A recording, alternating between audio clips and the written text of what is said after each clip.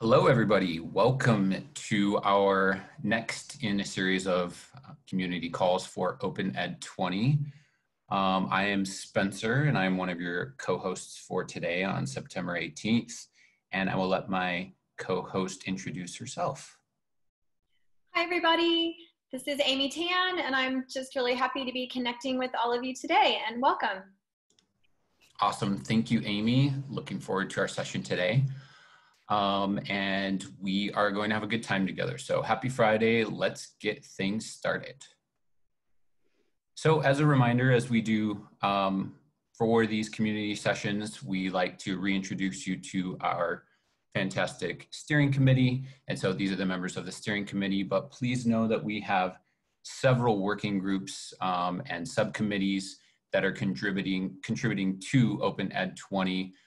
As they say, teamwork makes the dream work. And there are many people behind this initiative, many people doing this work. So again, thank you to all these members and of course to our committees, our other committees. Here's our agenda for the day.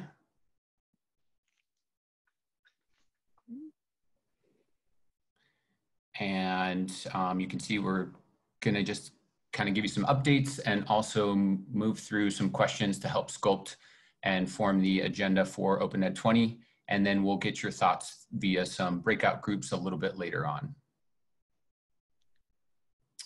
And again, as we have been doing throughout these community calls, we're going to be using a tool called Menti. So you can go to www.menti.com and use the code 1614735.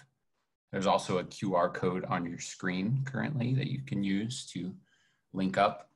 And just to set Menti up, a couple of quick notes. It may be best to use a separate browser or device. You could use your phone or your tablet to follow along with the polling questions. Again, we will be sending some polling questions to get your perspectives on Open Ed and some of the suggestions that you all might have. And I think that one of my wonderful co-committee conspirators has posted the link that you need in the chat. So if you need that, the direct link is in the chat.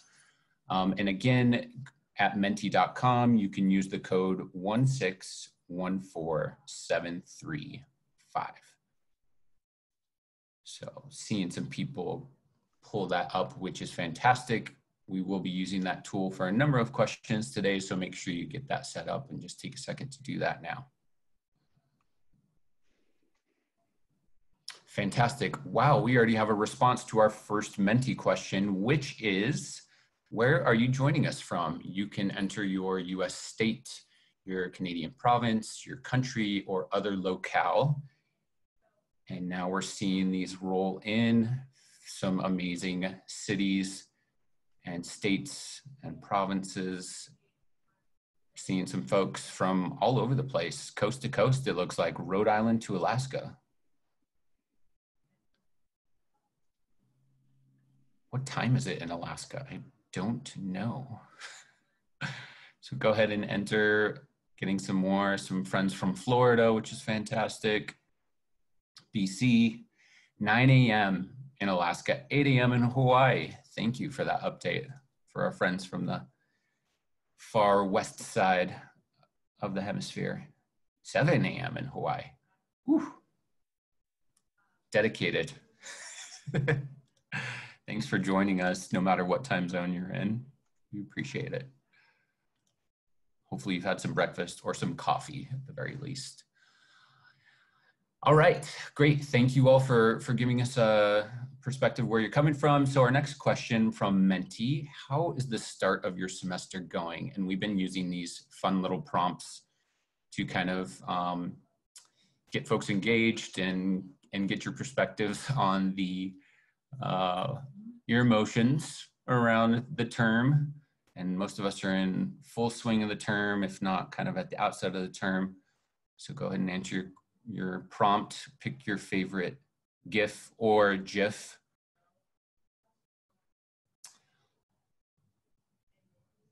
I really like the coffee prompt. Okay, now we're seeing some responses. Nobody on sabbatical.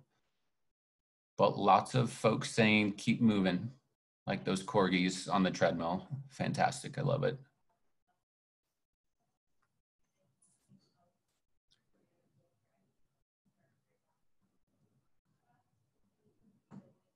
And we have some upcoming sabbaticals, which is something I'm sure you're looking forward to, Jason. It's not really the term any of us expected, but we are here now. And so I like to see that people are moving forward. Great.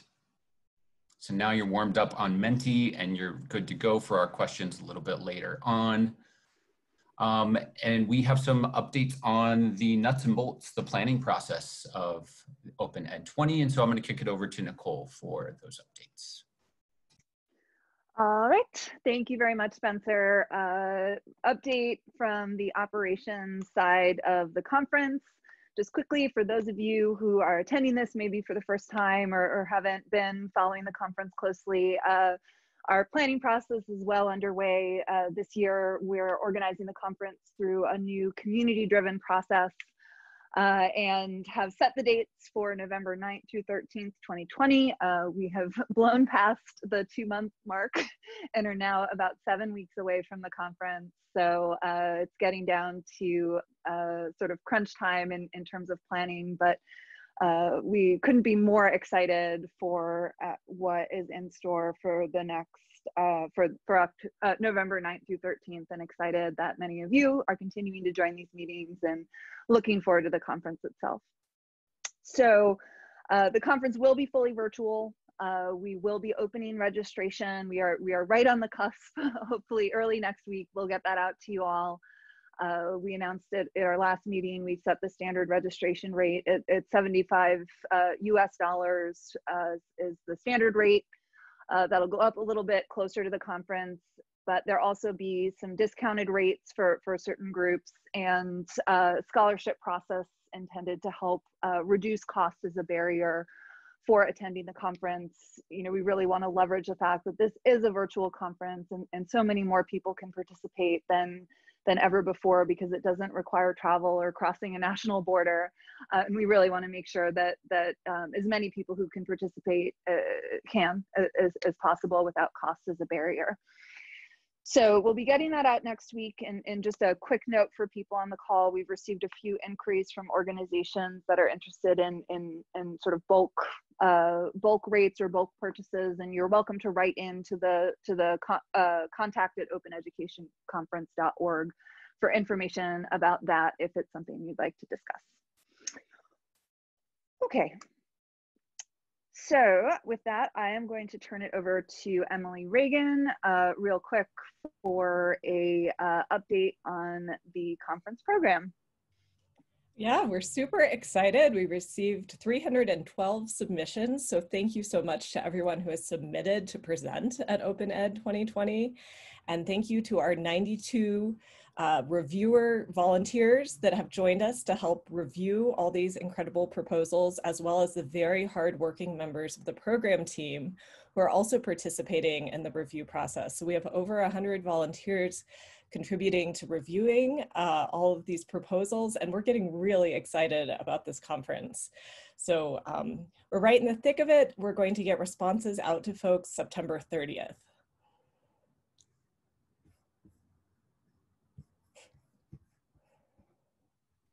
Perfect. Thanks so much, Emily.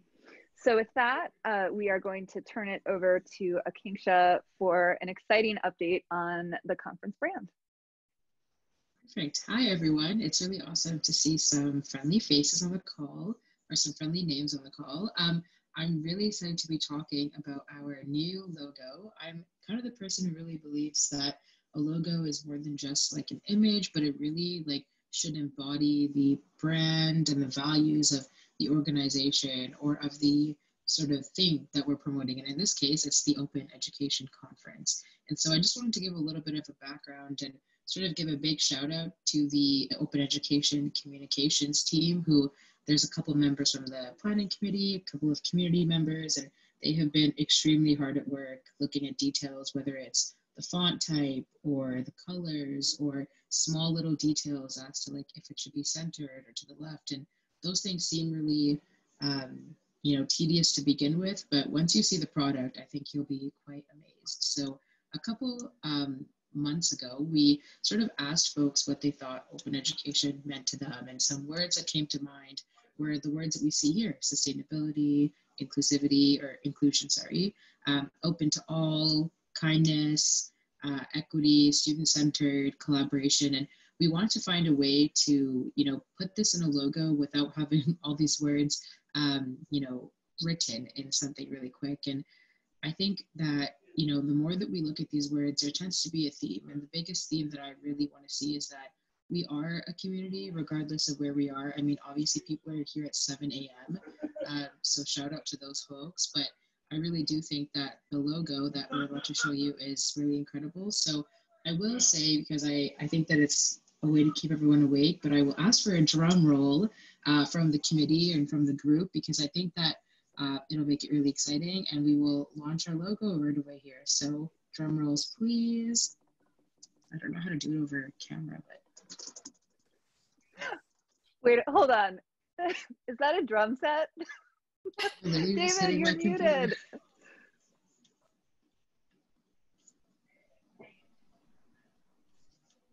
David, please play us a drum roll. All right, y'all. Drum roll is coming. Can you all see it? Yep.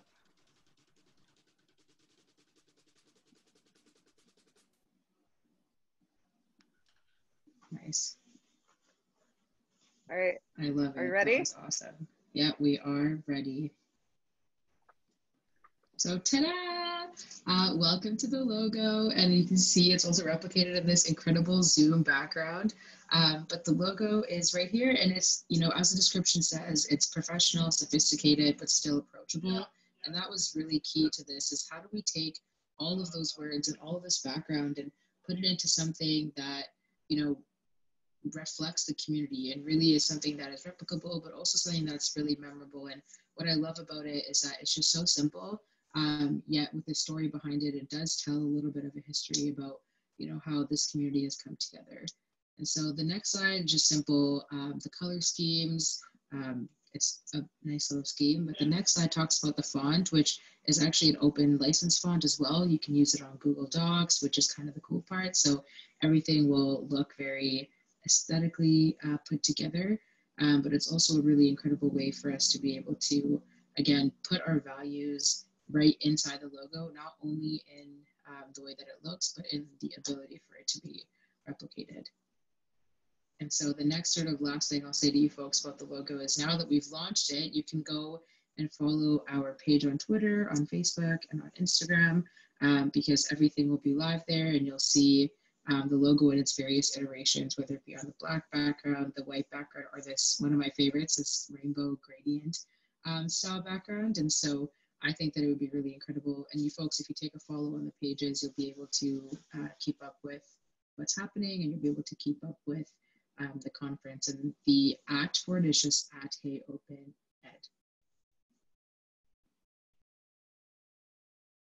And I'll pass it over to Amy to continue us on the rest of this call. Thank you, Akanksha. So now we really need some information from all of you on how to structure the virtual schedule on November 19th through the 13th.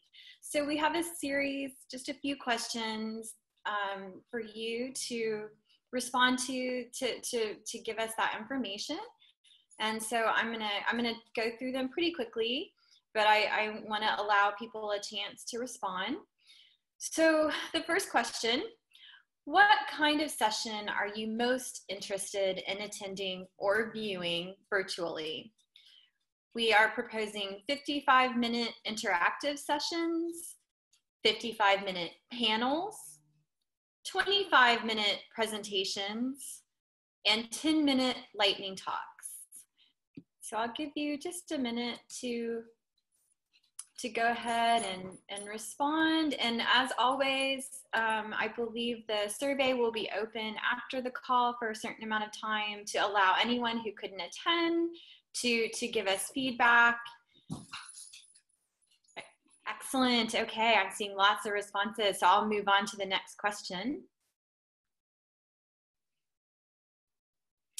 Which would you rather for the November 9th to 13th virtual schedule? Would you rather have sessions start and end at the same time every day, which would be more predictable?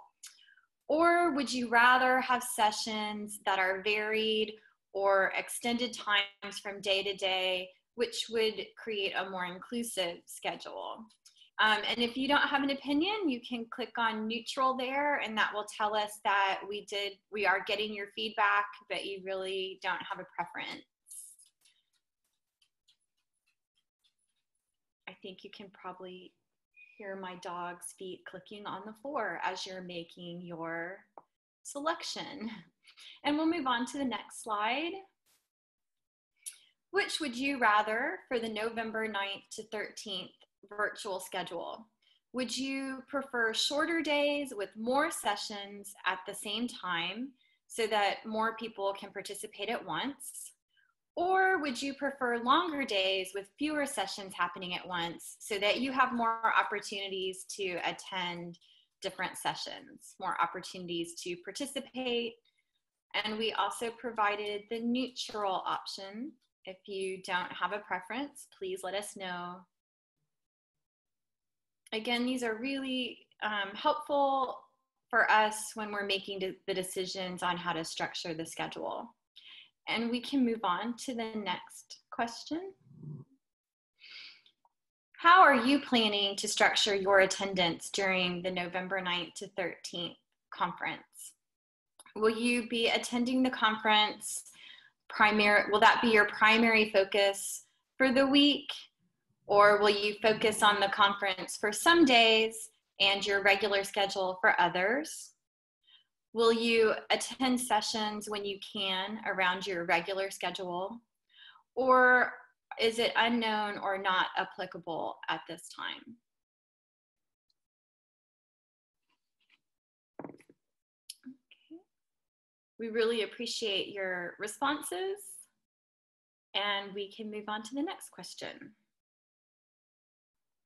Many sessions will be presentations that aren't interactive. For this type of session, how important is it to you to attend live? Do you strongly prefer to attend a live session? Do you strongly prefer to watch the recording? And this would be asynchronous, give you more flexibility, or would either session work for you? And I think that wraps up the questions. We really appreciate your input, and we will take it into consideration as we're building the schedule. And at this time, I'm going to pass the presentation back to Spencer. Thanks, Amy. Yes, so thank you all very much. So we're coming at you with a little bit of left brain, right brain stuff. So obviously, those perspectives are helpful for the committees informing the structure of the conference. And now we're shifting gears a little bit and asking you some more open-ended questions to help us make Open Ed 20 the best it can be. So we're going to get into those questions here. And the first question is kind of the magic wand question. And so I'll read it for you all. What does your dream virtual conference look like? We'd love your responses, whatever that means to you, on Menti.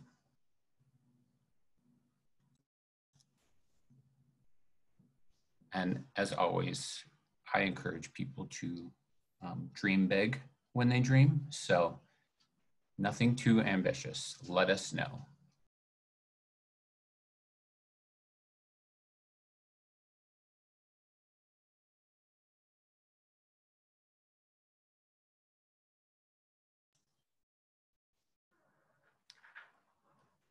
All right. Enlightened. Like that. Some people still thinking about what they would want to see. Interactivity, that's big in the virtual world, right, that we're living in right now. Looks like kind of multimodal, being able to attend live or also being able to reach into some archive sessions. Personality, love that. And vitality, those are great words. Karaoke, very specific feedback there. And some sentiment around kind of the magic, so-called magic of an in-person conference, even though we may not be able to define that ourselves. I totally understand what you're saying there too. There is kind of that magic to some interpersonal interaction that's face-to-face. So that very human element of conferences, meaningful connections, social time, message boards, that's a really good idea that I haven't seen at too many conferences yet. Not having to work, so kind of just getting some good download of knowledge perhaps from colleagues. I kind of enjoy that from time to time too, being more of an introvert myself.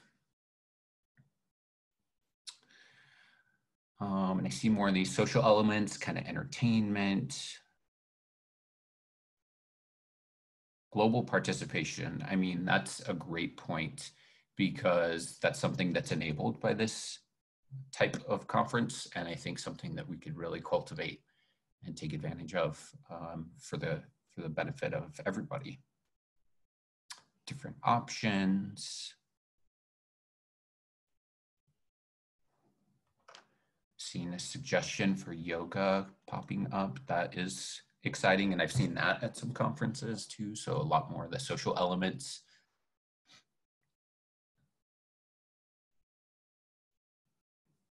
Hybrid, again, multimodal kind of approach to things. And then avoiding overlap, perhaps a good idea so that we can really take advantage of this time and this investment that we're making in this event.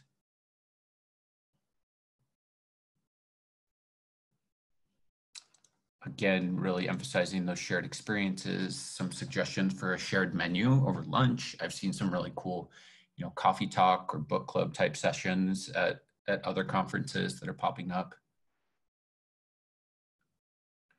And this is looking good. So hopefully folks have gotten their thoughts in. We do have another question slated to come up. So keep rolling through these. I think you can hear my dog now scratching a hole in his bed. Got the puppies all over the place. All right, and so we're moving into the next question, which is a question that I'm really excited about. What kind of sessions capture both your hearts and your mind, or your heart and your mind? And so whatever this prompt means to you, would love to hear your thoughts around this.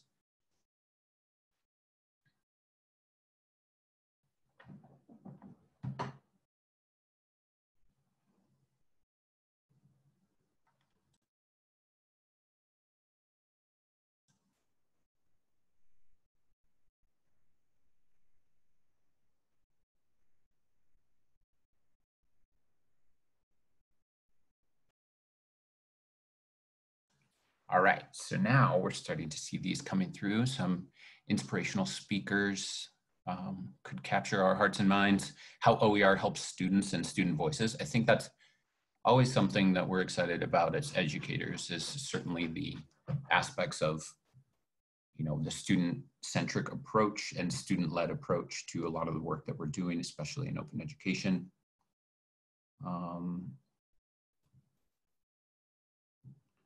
See some others, some inspirational speaking. It's popping up. New ideas.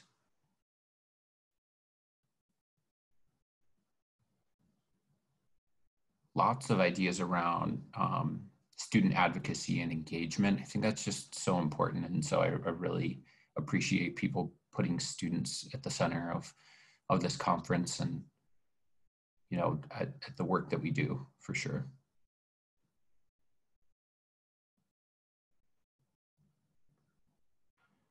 addressing inequity in education, also a topic that is pertinent always to education and higher education.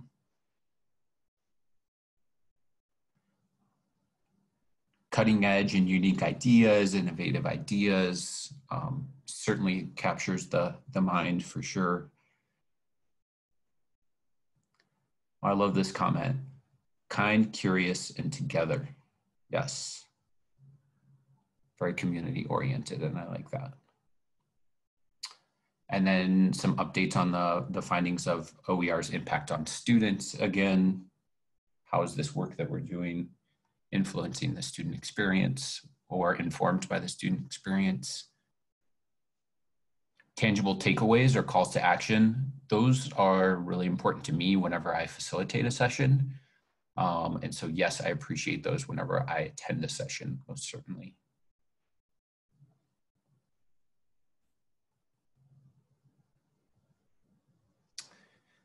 How about OER and open education's role in diversity and inclusion? Certainly, how can we contribute to those ongoing conversations? Again, these are great. Thank you all so much. Inclusiveness, equity, diversity, and OER strength. How do we emphasize these? Fantastic. Thank you all for putting these out there. I know this question is kind of can be a personal question. So thanks for sharing your ideas.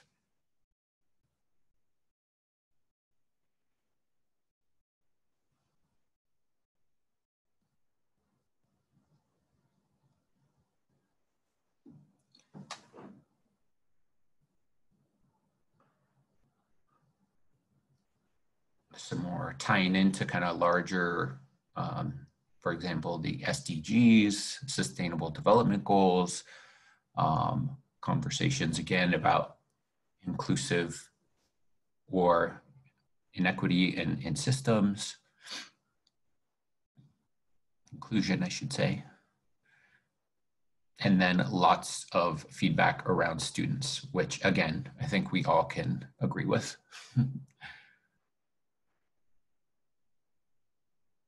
Great. So hopefully these couple of questions have gotten folks thinking about, marinating on some of the why questions about what we do and open ed with regard to the why. I think we're going to move forward into our next section. Next section. And that will be the breakout rooms, which are exciting. So, just gather up all those thoughts you were having and kind of the content that we are seeing flash on the screen, and you can be prepared to share those in the breakout groups. Just a couple of kind of framing points around the breakout groups. Introduce yourself quickly so we can make sure we make room for everybody in the group. And then a framing question that you all can start with if you haven't had more thoughts and ideas that were provoked by the previous two questions. How do you want attending open ed to benefit your learners, your students, or your community, or your community, I should say. So maybe think about that. We go to these conferences for personal and professional development, the social connections, of course, the professional connections. This question is a bit more oriented to, kind of what you're bringing back. How will it benefit your learners, your students, and your community? And then just some ground rules around the breakout sessions as we have been holding them in the last few community calls. And I think we're going to put those up on the screen, the next slide. Thank you. Again, some ground rules. So we encourage you all, to make space for others, of course, make sure those who want to contribute can and have the appropriate time and platform to do so. Listen actively, so when others are speaking, really hear what they're saying, and take time to clarify or repeat back anything that is something that you'd like to engage in. And then, of course, here's a golden rule for you in any meeting: help make others look brilliant. Let's continue to build this goodwill in the communities that we have kind of bubbling up around these calls, and encourage others to speak up and share their sentiments and their thoughts. So with that, I believe our groups are going to be facilitated by some of the committee members. And the committee members, if you all could, again, lead us through the kind of the prompt question, how do you want attending Open Ed to come back to your community? And then what we'll do after our breakout sessions is we'll return to the larger group and we'll have our facilitators maybe share one theme that has emerged from these conversations. And are we ready to Wonderful. break out the groups? Yes, we should be. Awesome. All right. We'll be in them for about 15 minutes and then come back together.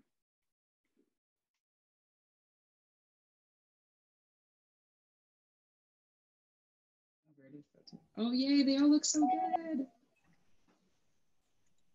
Who else is on? Oh, that's amazing.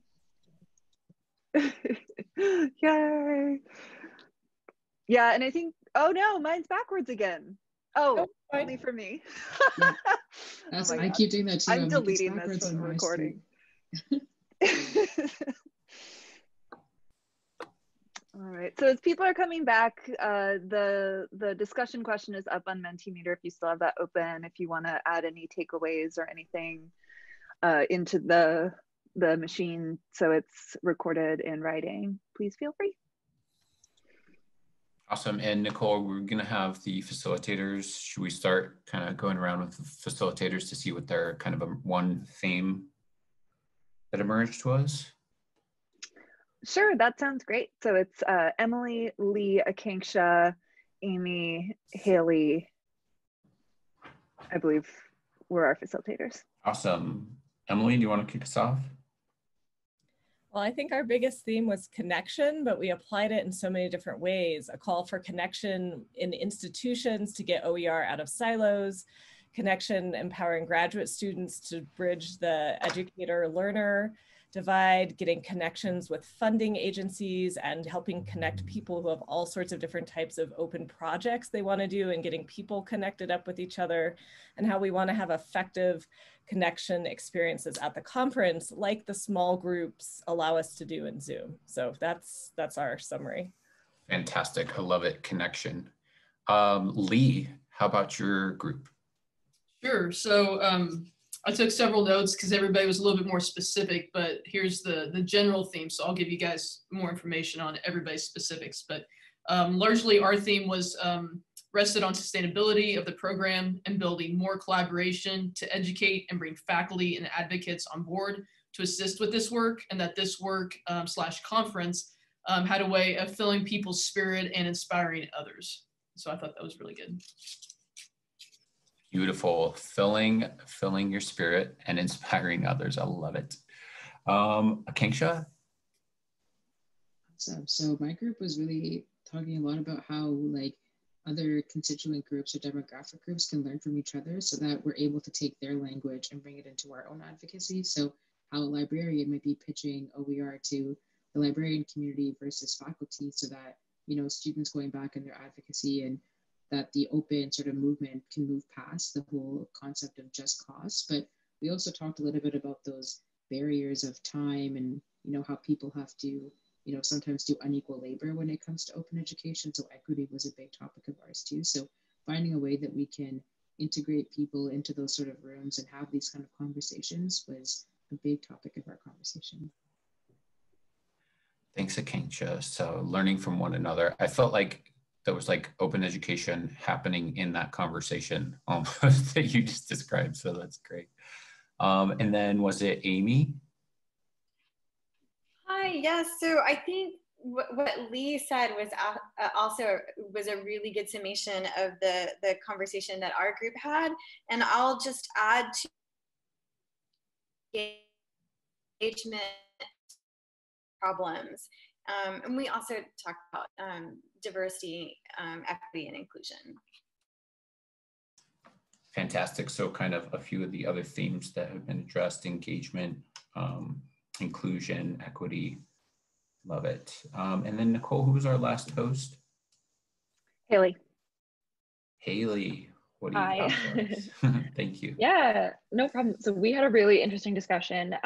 We talked about what we really wanted to bring back from the conference was to equip people with tools to make OER, you know, a really understandable and recognizable field, not only for the purposes of tenure and promotion, but also just for, you know, the scholarship of OER in general, recognizing, you know, the service and the time and the commitment that a lot of faculty members put into this and developing this. And then we came up with some really, really fascinating concrete steps that the conference can take to help attendees with this. So excited to share those with the steering committee. That's fantastic. And I love the concrete recommendations that came out of such a short conversation. So kudos to your group and all the other groups. I think that covers the breakout groups, if I'm not mistaken. Did we get everybody? Did I miss anyone? Awesome. And, you know, feel free to, again, respond to the prompt on your screen. I see some of the themes and some of the topics that were discussed kind of popping up here, but I think we're going to leave this open for a little bit. So if you want to add some more of your thoughts, if they weren't shared or reflected by the kind of very brief summaries, please do so on the Menti.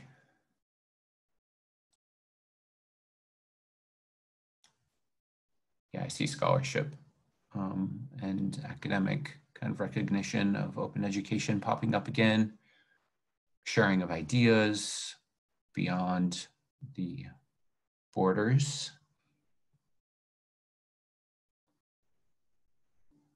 Other dimensions, more dynamic dimensions of OER beyond cost savings, surely a trending topic. And then this aspect of creating connections that Emily mentioned to us, creating networks, having that support to not only support individual professionals, but to also kind of signal to the greater community, to a local community, that the greater community is also engaged in this open education work.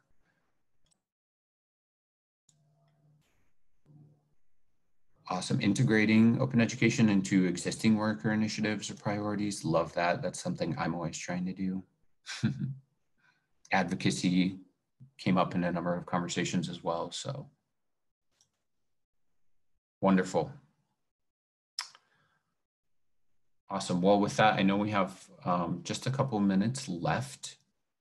So we want to thank you all so much for attending, sharing your thoughts and desires, and sharing your thoughts to help us sculpt an appropriate agenda. I, for one, am very, very excited for the conference. Super stoked to see how things have evolved over the course of the last year or so, and just really excited to learn from colleagues. So those are my personal levels of excitement. And Amy, I don't know if you had anything else that you wanted to add while we close out this call. Just thank you everybody for your contributions. We wouldn't be where we are today without them. And this has just been a really fulfilling and meaningful process for me. So thank you. Thank you, Amy. And just as a reminder, the next meeting is October 16th, 1 p.m. Eastern. Thank you all again so much for joining us today, and we will see you in a month. And we will see you at the conference in less than 2 months. Oh my gosh. I know. All right. Have a wonderful weekend, everyone. Thanks, everybody. Have a good one.